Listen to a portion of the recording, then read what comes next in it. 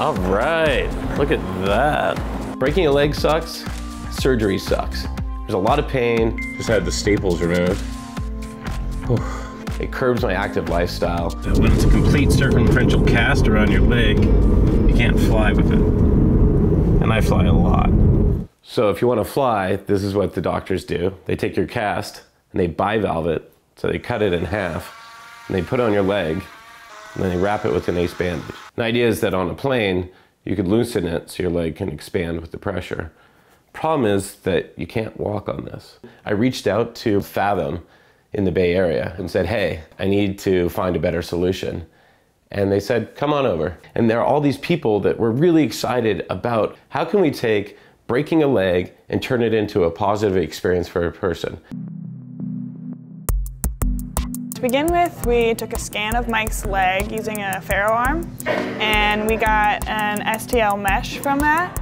And then those curves became this solid model of Mike's leg. And that model was used to build the cast, which is basically an offset of that solid model of Mike's leg.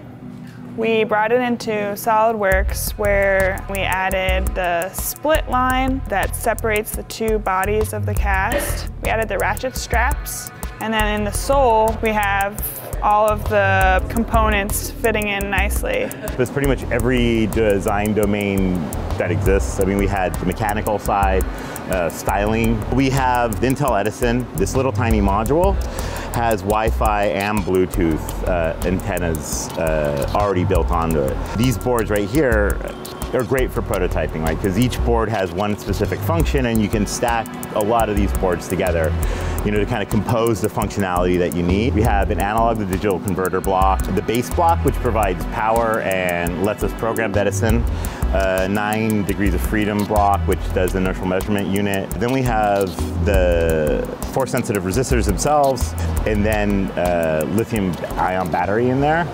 We call it the BoomCast. And this thing is badass. We call it BoomCast because it has a sound system in it.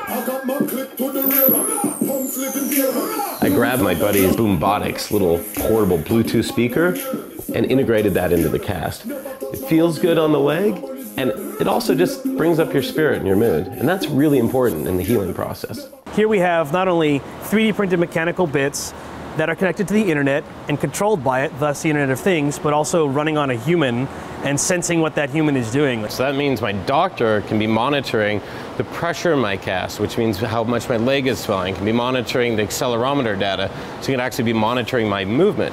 Look, I'm walking. This thing's great. Because then he can take that data and he can crunch it and say, wow, you know, you haven't actually been putting your leg up, and you need to do that because it'll bring the swelling down. We know it's been swelling because the pressure data has been up. Other really cool thing is, when a lot of people have these, is you can start to aggregate that data and you can look at trends. So you can say, wow, the person that actually exercises, their bones healed faster. Or the person that does a really good job of managing their swelling, they heal faster. And so we can start to collect better data on what's happening with the patients. This may look like a final product, but remember, this is a one-off prototype. And this is part of the development process. And this is going to continue. And so what we're doing is we're making this project completely open source so that all the information, all the designs, how we went about doing it is out there so anyone can take it. So instead of being a downer and having a broken leg, get out there and make something cool. Live Dan.